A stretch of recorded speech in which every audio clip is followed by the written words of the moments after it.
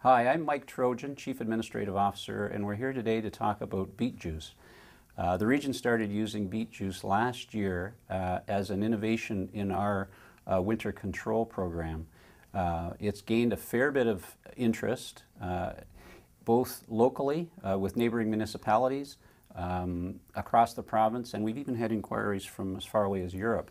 And joining us today is our resident Beet Juice expert, Dave MacLeod, Manager of Operations and Technology. So welcome, Dave. Thank you, Mike. Why Beet Juice? Exactly what is it and why are we using it? Well, it's an organic byproduct of the sugar beet manufacturing process. It was discovered about 11 years ago by an engineer who accidentally stumbled upon it. He found an area of water that was open in a river as the rest of the river was frozen, and it was his interest was that why is that? And it turned out that this product, because it has high in carbohydrates, actually generates a lot of heat when it breaks down. So it was introduced into the winter control operations.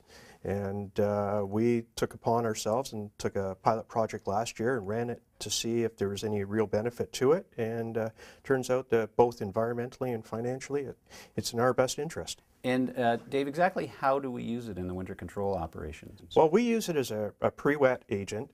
Salt itself does not work in its solid form. It has to be in a salt brine.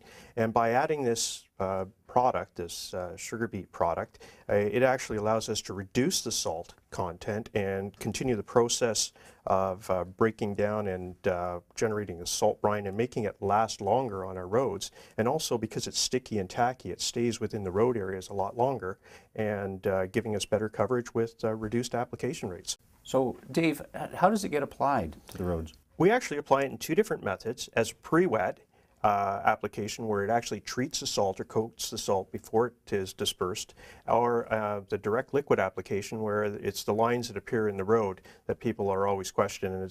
It actually is applied through nozzles on the truck, and we ask that, when people are following the vehicle, that they stay back. We do have warning signs, and at that point, sometimes the spray does get on the vehicles, and we do get calls. Is it safe? I mean, is it safe if I get it on my vehicle? It's 100% safe. It's organic, and all it is just it's a little bit of salt, salt brine with an organic product, and it washes off vehicles with just soap and water, and there's no worry about staining or anything of that.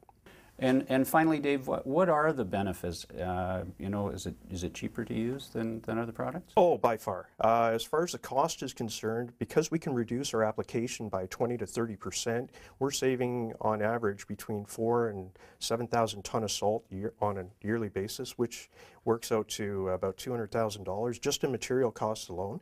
And in addition to that, we end up environmentally. I mean, we're not putting as much road salt into the environment, so it's a win-win all the way around. Mm-hmm. Okay, well, thanks very much, Dave. You're welcome. So that's how we're using a food byproduct to save money, to save the environment, and improve road safety.